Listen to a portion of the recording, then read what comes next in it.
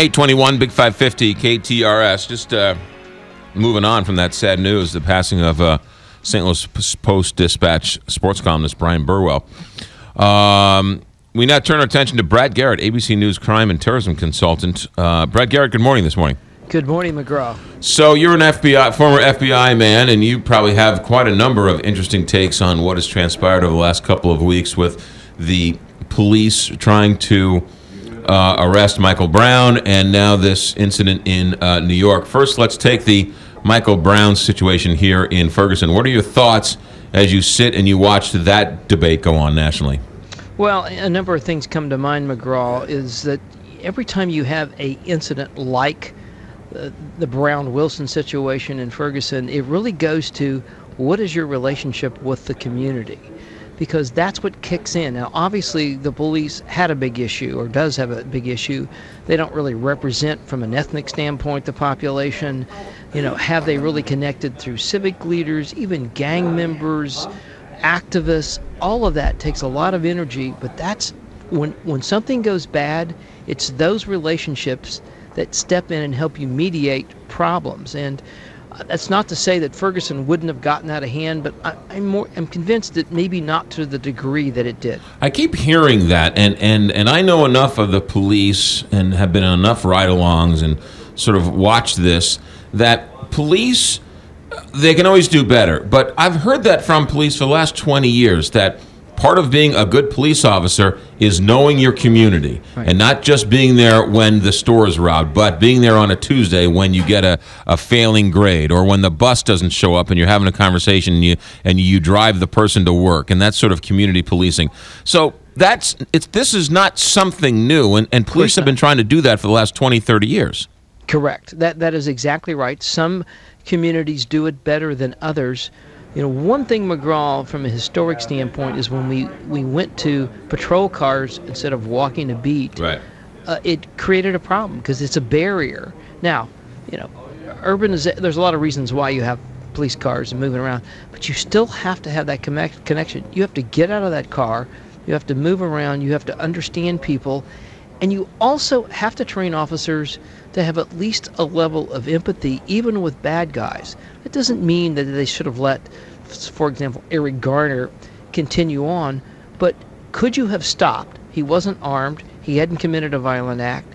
Have a supervisor step in and say, step away from him for a second and try to talk to him, like you would at a hostage barricade. Try to de-escalate him before it became, because you become, in effect, part of the escalation. Easier said than done. We weren't there, and I've been in those situations where people didn't want to be arrested.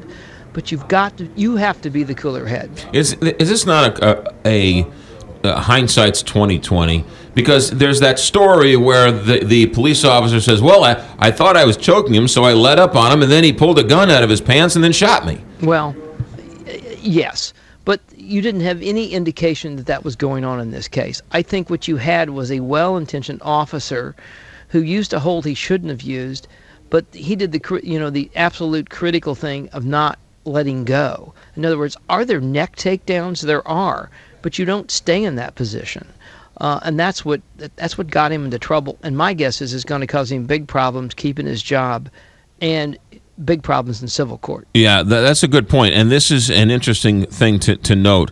He was found that he didn't do anything criminally wrong. Right. However, his job is going to tell him that he did a lot wrong. And they have said that from the get-go. Both the police commissioner and the mayor have said, this is illegal, we don't do it, we don't train it, officers aren't allowed to do it, and clearly on video he's doing it. And there were so many other officers around him too that you would think, they would kind of, I know it all happened so quickly, but you would think they would kind of help try to de-escalate that and say, hey, let up on him. When people go into crisis, they get tunnel vision, and officers are not excluded from that. The whole goal was to arrest him. When he resisted, they increased their level of trying to take him down.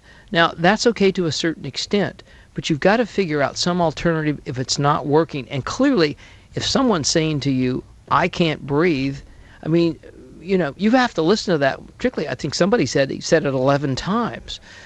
That's a big problem. because no matter what he did, there's no justification for you further harming him unless he's trying to hurt you in a rather significant way, like with a knife or a gun, which does not appear to be the case in that situation. He was known by the police because he says, hey, you're not going to arrest me this time. He's been arrested 31 times before. Right. He was well known selling these Lucy's on the street. Right. So he resisted arrest. Michael Brown resisted arrest. If both of these did not resist arrest, would they be alive today? Quite possibly.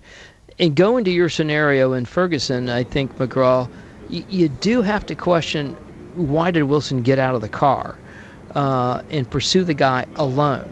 It's one thing to have other people with you, but the idea that you would, and again, we're sort of doing the 2020 thing here, right. but it is something to think about. And because he was asked it, I think ABC asked him that. And he said, that's part of my job is to continue on. Well, you only do that if you think somebody is an absolute threat to the community. Are they going to harm somebody? And there really wasn't that dynamic. He got into it with the officer, obviously. The officer felt threatened. I think there's some reality there. But that left. He ran away.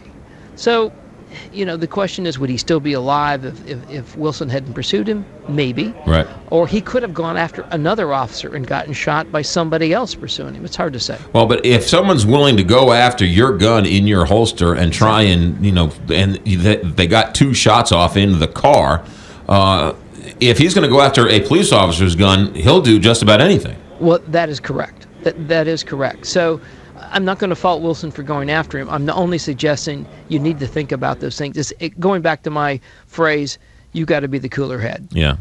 All right, Brad Garrett, ABC News, crime and terrorism consultant, always the cooler head. Brad, be safe. Thanks for checking in. Okay, McGraw. 8:30, Big 550.